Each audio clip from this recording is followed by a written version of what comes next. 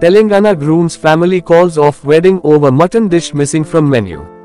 A dispute occurred after the couple's engagement when the groom's relatives noticed that mutton bone marrow was not being served to the guests. A wedding was called off in Telangana as the groom's family was reportedly upset over mutton bone marrow not being included in the non-vegetarian menu chosen by the bride's side. The couple had got engaged at the bride's residence in November. However, the engagement party concluded with the groom's family deciding to call off the wedding, as per a report by NTV. The bride's family had organized a non-vegetarian menu for all guests, including family members from both sides. However, a dispute arose after the engagement when guests noticed that mutton bone marrow was missing from the dishes bun served.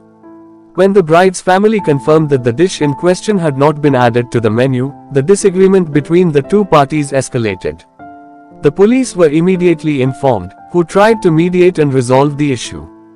However, the groom's family called it an insult and refused to give in. The groom's relatives said that the bride's family intentionally withheld the information about the absence of bone marrow from the menu.